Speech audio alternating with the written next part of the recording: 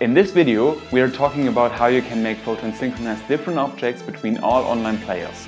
My name is Eberlei and you are watching the Sky Arena Photon tutorial. Photon is really great at boiling down one of the hardest problems for real-time games to a very manageable level.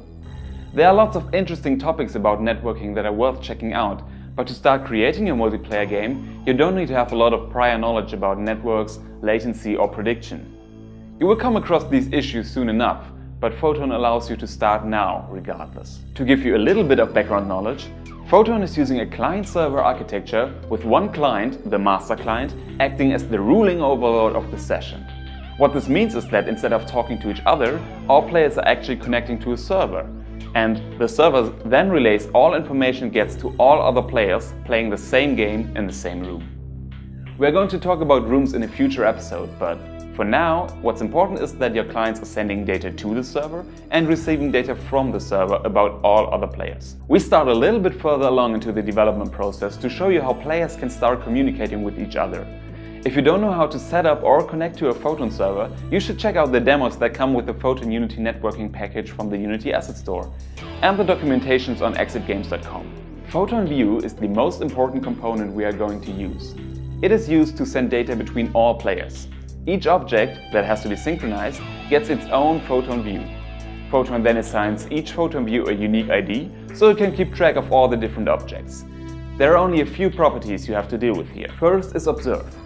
You can assign any component to observe, which is then used to communicate with the server. You will need to define the function OnPhotonSerializeView in this component, which is called by the Photon View each time the network is synchronized.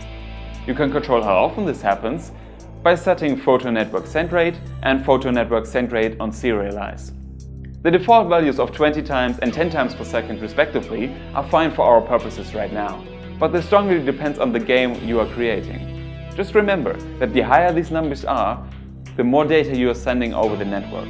So it's always a trade-off you have to balance for your specific game. You can also set the Unity components transform or rigid body to be observed.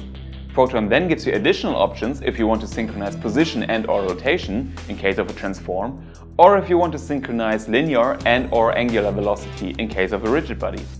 This is a nice shortcut for simpler situations where you only need to have these values synchronized. We are going to look at the OnPhotonSerializeView function in a second, but first let's talk about the second property you get with each Photon View: observe option. As a general rule, it's always better to send as little data as possible. Observe option gives you several different modes to control how the data from OnPhotonSerializeView is sent through the pipes. The first one is off. With this option, OnPhotonSerializeView isn't called at all. This is sometimes useful if you don't need to synchronize the state multiple times a second, but only on certain events. Remote procedure call is the keyword here, and we are going to talk about them in the next video. The next option is reliable data compressed. The option guarantees that the data you send will arrive in the correct order. This is done by sending confirmation packages back and forth between the clients and the server, which of course means that more data is sent. The delta compressed part means that only the differences between one state and the next are sent. So, if the state doesn't change at all, no data is sent. For Photon to be able to apply this compression, it is necessary that you send the exact same number of variables each frame. Skipping updates because there was no change at all is handled by Photon automatically. The unreliable mode allows for packages to be lost. This is useful if the next package isn't that far along anyway. For example, if you send position updates every frame. Since you are sending the updates several times per second, it's not a big issue if a few updates are lost. Also, if a single package takes longer to arrive, it doesn't clog up the pipes because the server is waiting for it. It simply gets discarded if you knew a package has arrived earlier. Unreliable on change is basically the same as unreliable.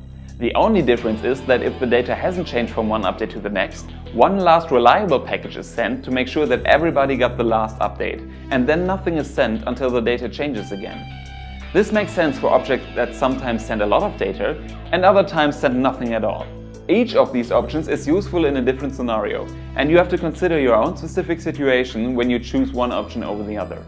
Again, the rule is, if you can get away with sending less data, then you should send less. Now that you've decided how to send the data, it's time to actually send it. This is where OnPhotonSerializeView comes into the picture. Just as a reminder, Photon View calls the OnPhotonSerializeView method in the component you have assigned to the observed property, so make sure that you define it in the correct script. In order for Photon View to find OnPhotonSerializeView, it has to follow a very specific naming convention as seen here.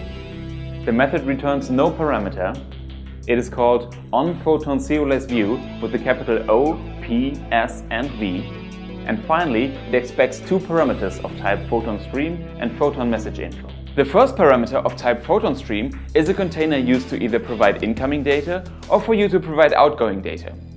It has the isWriting property, so you know whether to read or to write the data. You can use the sendNext or serialize methods synonymously to write your data to the Photon stream, and the receiveNext function to read the data from the stream. OnPhotonSerializeView usually looks something like this. You first check whether you are sending or receiving data, and then you proceed to do so. The second parameter of OnPhotonSerializeView is of type PhotonMessageInfo. This container is used throughout Photon to give information about when a package arrived and which player sent it initially. Now that we understand how the Photon part of it all works, let's dig into the source code of our demo to see how it's implemented. For this, we are looking at the ship GameObject. Every player creates one of these objects for themselves, which are then synchronized between all players. To create a synchronized GameObject, you have to use Photon's own instantiate method instead of the one Unity provides. It looks roughly the same as Unity's instantiate method, with a few important differences. First of all, instead of a GameObject, the Photon network instantiate method expects a string. This is the name of the prefab you want to create, and the prefab has to be located in a resources folder. Since all clients will have the prefab in their resources folder, Photon can use the string to tell everybody which prefab has to be instantiated. Parameters 2 and 3 are the initial position and rotation of the new objects, just as you would expect. But there are two more parameters. The group parameter defines which group the created Photon View is in. Photon lets you control if updates from specific groups are sent or received through the methods Photon network set sending enabled and Photon network set receiving enabled. Depending on your game, this can be useful to prevent updates from and to specific objects. For the last parameter, an array of objects is expected, which will be set as the Photon View's instantiation data. Each client will have access to this data through the respective Photon View. This is useful to send data about the object that you only have to send once.